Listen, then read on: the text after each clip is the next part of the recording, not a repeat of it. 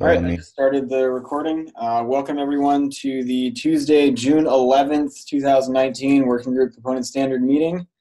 Let me take a look at the agenda here and see here, and I can share my screen as well.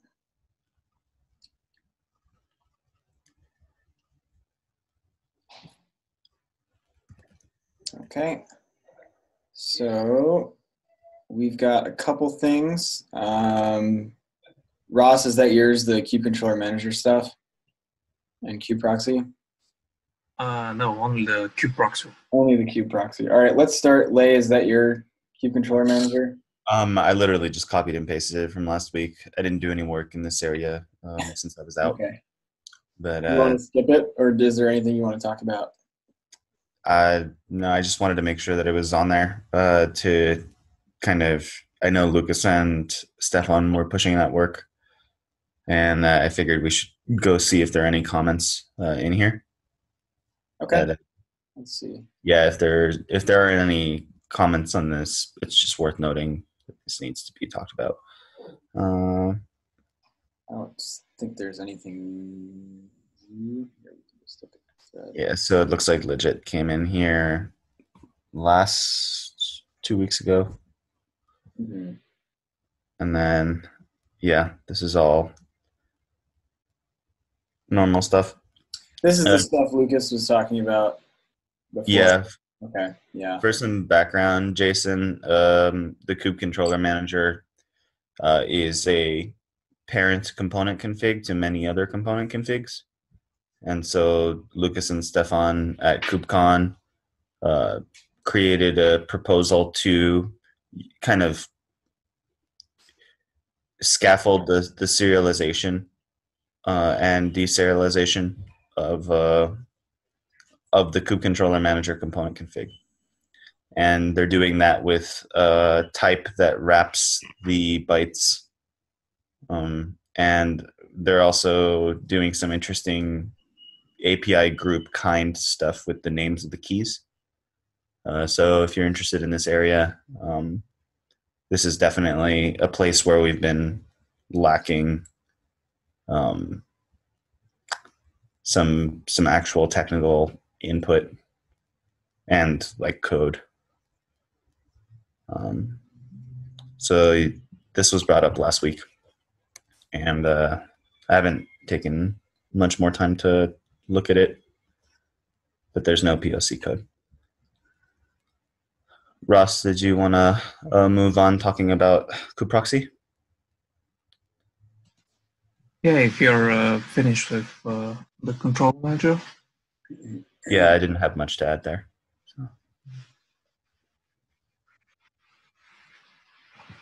So okay,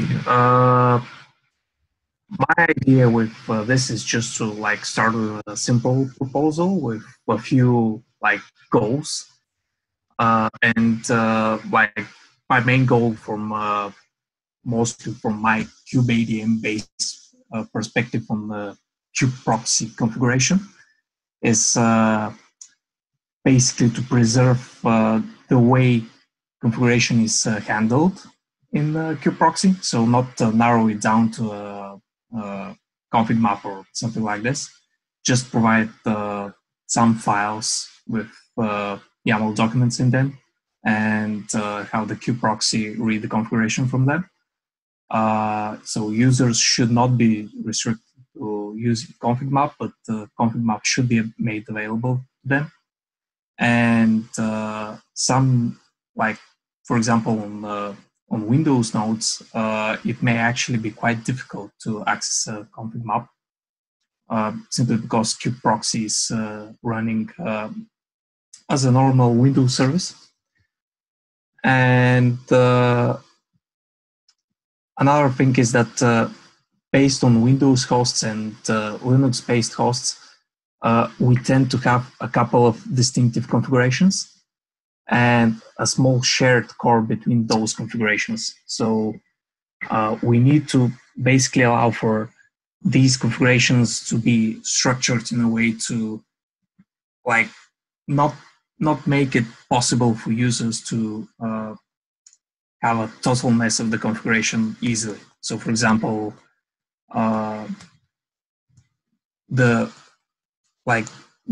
address range, the server addresses are like shared between both Windows and Linux hosts, and if they live in a couple of like different config maps or different configuration files, they can actually become messed up.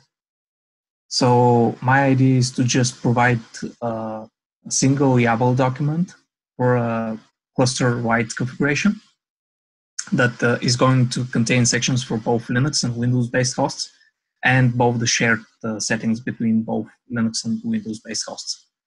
So depending on the actual host operating system, the kubeproxy is going to look into the specific key.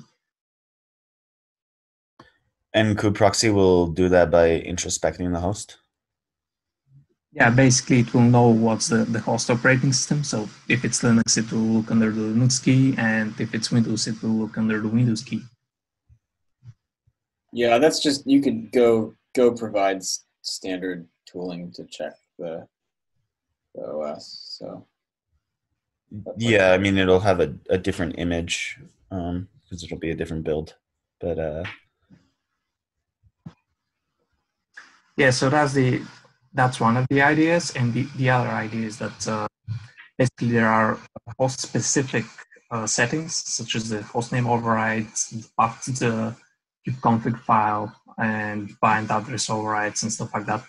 And these clearly do not belong to a cluster-wide shared configuration. So my proposal is to actually split the current configuration into a couple of kinds. So one is the node or host configuration, or you name it. And the other one is the cluster shared or whatever configuration that is going to be cluster-wide. And so this would be a nicer interface than our like systemd override files that we like have to hack around right now. Well, presumably you get like a couple of YAML documents to possibly mess up with. Hopefully one of them will live in a like config map or some other place that's shared in the cluster, and kubeproxy will access it from there. And the other one is going to be prepared like in some other way, be it by an init container or by some third-party tool. But it's going to contain the host-only configuration. So the idea is that from kubeproxy's perspective, we're not actually interested in how we got those YAML documents, but we need to provide it on the command line and just stuff from there. And possibly they should live in like a couple of different YAML files, or some users may actually want to combine them in a single YAML file. So probably allowing for a couple of minus config options at the command line is going to be a good idea. Yeah, there's probably going to be I wouldn't, well, that's maybe an API design discussion for the future on whether to put, you know, all the paths inside of kubeproxy config. I think we have the same discussion that's going to happen on the kubelet side, right? Like, should the kubeconfig path be in the kubelet config structure or not? There's arguments for either side of that. There's the argument for putting it in there would be that, look, the entirety of the kubelets API should ideally be versioned and contained in this standard object, and that path is in fact part of that API to configure in the kubelet, right? And then the argument against it might be like, we might want some top level things to sort of be distinct on the command line. And I'm not really sure which of those should win. Yeah, I think that we actually have quite some time to figure this out, simply because I think that this step of splitting the kinds should be actually done as probably one of the last steps prior to going to beta. So my proposal is to actually... Yeah, maybe. I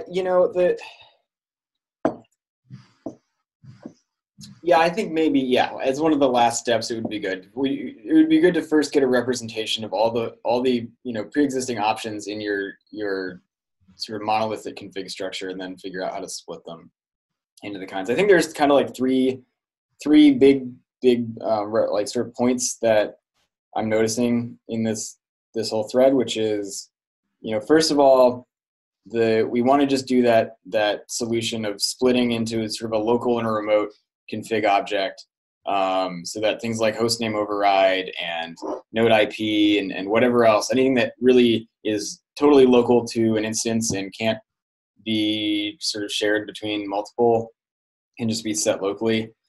And that way that doesn't impede your ability to share a config object across, a whole pool of resources. So that's point one, which is that we want to split into this local and remote config objects. And I think I'm okay with that. That solution's been brought up before, and it's just nobody's done it. Then the other thing is this question of platform-specific configuration, and what are the guidelines around how to structure that. And I wrote a doc like last year that tried to think about this and think about sort of in terms of, okay, we're going to come up with some structure and guidelines, and what are our APIs going to look like over time as we add stuff to them under different sets of guidelines. I took a really strict approach to grading them in this doc, and sort of determined, like, we just want a top level discriminated union for everything. But then Tim Hawken kind of came back and said, hey, look, there's some heuristics you could use to do this a little better, and it should be pretty obvious what things are shared. So I think as far as, feel free to take a look at this doc, which is linked in the comments on Ross's doc. But I think the solution here is probably to have like some top level shared, common across all platform things, and then a substructure for each platform that you can set, as Ross kind of suggested. So I think those two approaches I'm happy with. Then the other thing I really want us to talk about is, like, we keep saying we're going to have this cluster-wide object, and then the two things that come to mind when I hear that are, there's also this whole cluster API thing going on, which is also talking about cluster-wide objects, and like we should probably talk to them and see where this fits there. And then also, because kubeproxy and like also kubelet and a lot of these component config things are node level components, and I'm specifically talking about kubeproxy here, and I know kubeproxy does depend on some cluster-wide networking configuration, but the question is, because nodes are often configured as pools of resources, and I'll apply like this configuration to that pool, does it really make sense to describe this as a cluster-wide thing, or should we be thinking more in terms of a pool-wide thing? In the case of kubeproxy, we're dealing with the daemon set, and like it's a config map. But I suppose we could be registering CRDs. I think you're accurate when describing that working with pools of nodes is more accurate. Yeah, that's also a good point. So a lot of people deploy kubeproxy as a daemon set now, although I don't think all providers do that. Like, I think GKE still runs it as a static pod, so it's really configured at a pool level instead of the sort of cluster-wide approach. I think GKE wants to move to using a daemon set, but there may be blockers to that on our side. So anyway, those questions are recorded.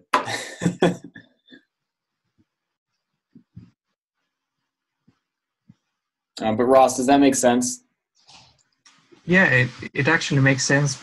So basically, what I did here is like a mirror proposal of what we were already doing in KubeADM. So I was thinking in terms of daemon set and from Kubernetes perspective, the cluster configuration is just this cluster with this specific control plane. So I was not thinking in terms of pools of machines or stuff like that. But I think that probably Jason can show us some perspective from the pool of machine perspective, like cluster API stuff. But I think it's. I think that the cluster configuration for this is kind of okay. We can name it shared configuration or whatever. Like it's shared between different instances. It's not like bound to the term cluster.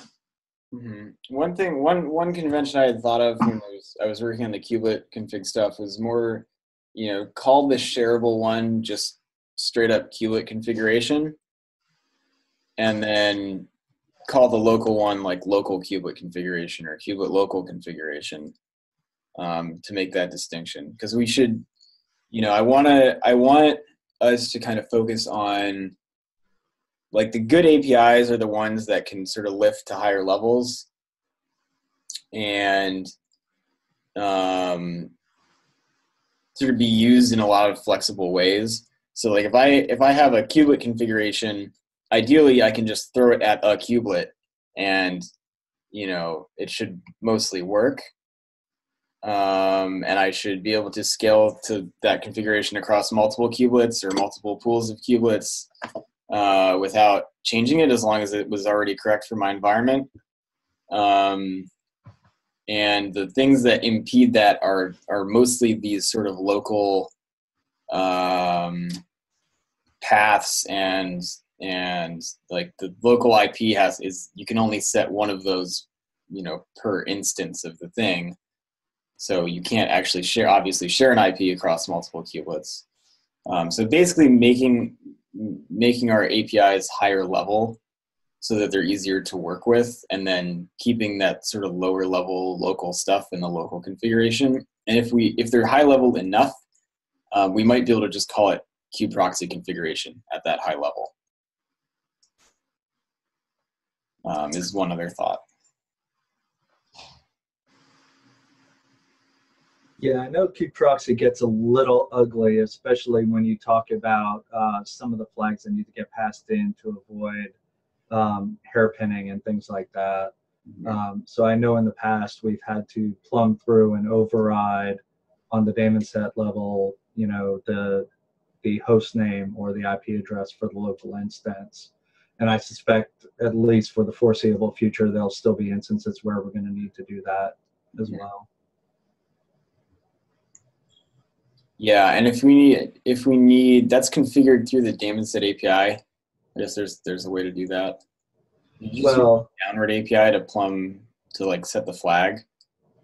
Well, so in the past, like originally, the way we hacked around this was using an init container and basically taking the daemon set, using it as like a template, and then modifying it. That was really ugly and not something that we wanted to stick with.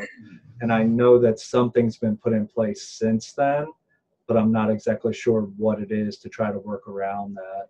I see. It's one of the reasons why we wanted to have like a preference for being able to use config flags to override kind of like those types of things for the config, because that seemed like a natural way to be able to handle it, because then you could use the downward API to kind of fill in kind of the host name or IP address type of thing.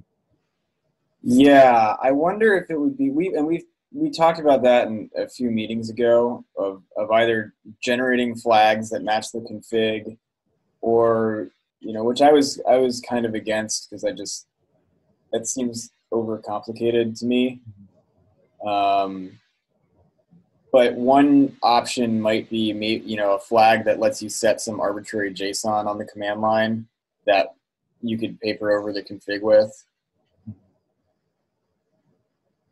Yeah, I don't think we ever, like, when we requested it, it was never meant that we would have all of the options available, just, things that would make sense on a per host kind of specific basis, because that was the actual I totally agree that there's a huge UX problem with config right now versus flag, where it's a regression to go to config because you can't really leverage things like the downward API or whatever. I mean, maybe you could mount it and then run some bash in your pod config to set the file before your container runs, but it's really ugly, like you said. So,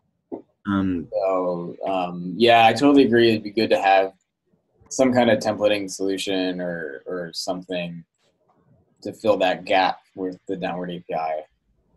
As far as like configuring node pools here goes, and kind of talking about downward API and domains and IPs, when you're considering a node pool, like the domain or the construction by which the host names are created, the most generic and safe thing you can do is make that per node. But really, like that's going to be a pattern that's the same across all nodes in the pool from a pragmatic sense, which makes it quite irritating, to use as an operator, because then you have to add this Kubernetes specific platform stuff to your node provisioning.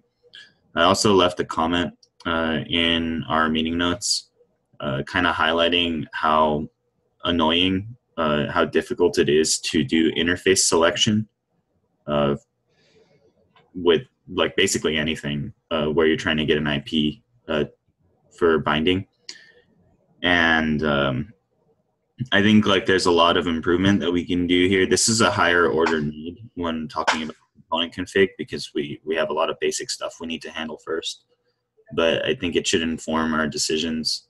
I would like to be able to put, like ENS 10 P3 into a node pool specific config and then like have kubeproxy bind to that address, right? And to be able to specify whether or not it's IPv4 or IPv6 without having to know in advance, especially in advance, or at dynamic node provisioning time, like placing a file somewhere on disk, like where that IP address has to be put into some special place for Kubernetes in order to be able to read it.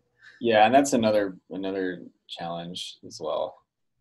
So like a library for hostname generation and for interface selection that supports interface names and whether or not it's IPv4 or v6, like these simple kind of decisions, like having a central place for that that we can retrofit into existing components and encourage other components to use in the future sounds like the right move to me, and does sound like a component config concern.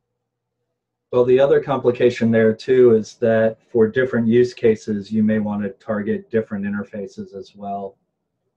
Yes, that sounds to me like a node pool thing though. Well, it might not just be a node pool thing.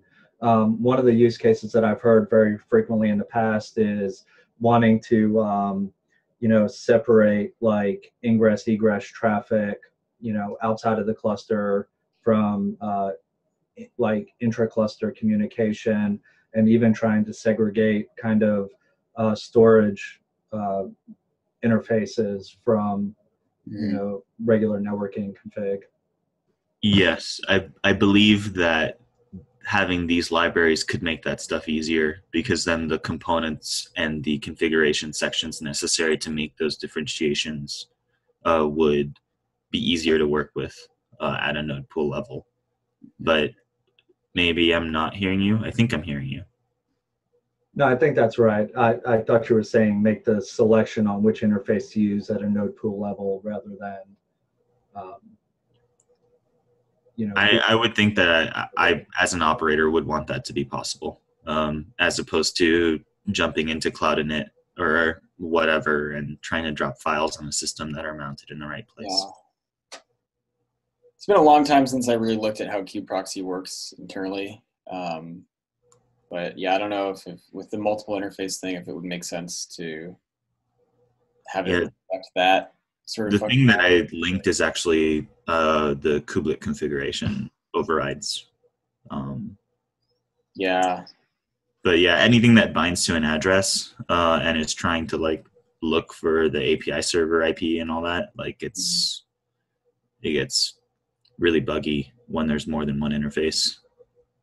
which makes things like what Jason is describing just really hard to work with, because you have to like write bash that's not going to fail, more or less. Got it. Either that, or you have to make sure that you have distinct DNS names on different interfaces, and you fall back to trying to use host names to manage that. Yeah, and a lot of things don't support using the host names. Like you need to give the IPs to the kubelet, from my understanding. You can't bind to something else. Although if you can do that, then I'm not sure that it's documented well enough. I'm not sure. So.